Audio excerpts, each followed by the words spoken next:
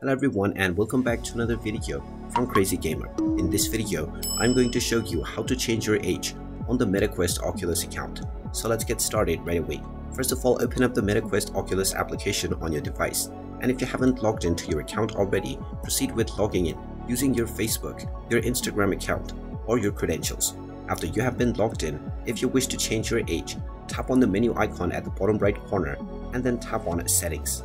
Now underneath Settings, you will find Account Settings within Meta Quest Settings option. Go ahead and tap on this, and now within a separate browser page, you will find the Meta Account Center option. Go ahead and tap on it once again, and now from this page, tap on Personal Details. You will now see your birthday. Go ahead and tap on it, and you will be allowed to tap on the Edit button to change your birthday.